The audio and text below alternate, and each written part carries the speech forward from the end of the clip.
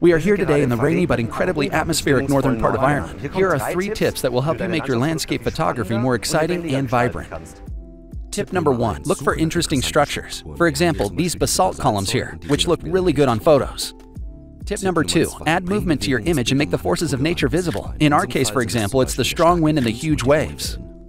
Tip number 3. Make sure you have interesting light and weather. This could be dramatic clouds like this one, or a beautiful sunset.